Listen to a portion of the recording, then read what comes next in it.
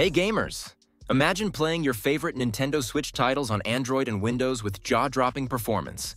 Meet Citron, the emulator that's taking over with smoother gameplay, insane stability, and updates that are leaving competitors in the dust. Today, we're not just talking, we're diving in from the very beginning. I'll show you everything, step by step, from installing Citron to testing games on its latest update. Whether you're a first-time user or a curious emulator enthusiast, this video has you covered.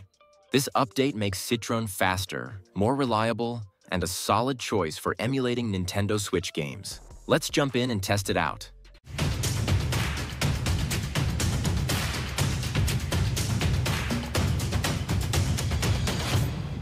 Let's check out what's new in the latest Citron updates. Recently, Citron rolled out 2 new versions in just 2 days. Impressive, right? It's clear they've been working hard to improve the emulator and fix bugs based on our feedback. This shows they're really listening to what we need. Alright, let's dive into the updates. It's packed with some exciting improvements. First up, Citron now supports up to 12 gigabytes of RAM. This means it can handle bigger, more demanding games with smoother gameplay and fewer crashes, especially for newer titles with large textures and detailed environments. Plus, memory management has been fine-tuned, so it uses system resources more efficiently, making things much more stable. For Linux users, things just got easier. Citron now features app image support, making installation and setup seamless. It even includes all the necessary libraries, and desktop integration has been improved, with fixes for icons and compatibility. On the Android side, Citron has been updated to work with the latest tools, like NDK and Java 21.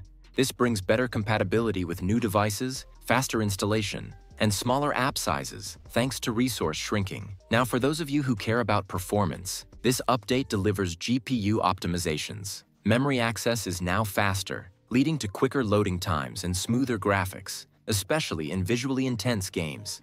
Lastly, Citron's core components like SDL and Vulkan have been updated, making the emulator more stable and ready to support modern hardware. Now you might be wondering where to get this emulator. You can find it on its GitHub page. Currently, Citron is available on Windows, Mac, and Android. But keep in mind, it's still under development. The first time I opened the emulator, it displayed a disclaimer. With Nintendo's recent legal steps, everyone is understandably cautious. Interestingly, Citron doesn't ask for keys or a game directory up front, which is a slight change from yuzu's setup. Let's check out the settings. Citron's options are quite similar to those of yuzu and other forks like sudachi and suyu, allowing you to configure the emulator based on your preferences and device capabilities.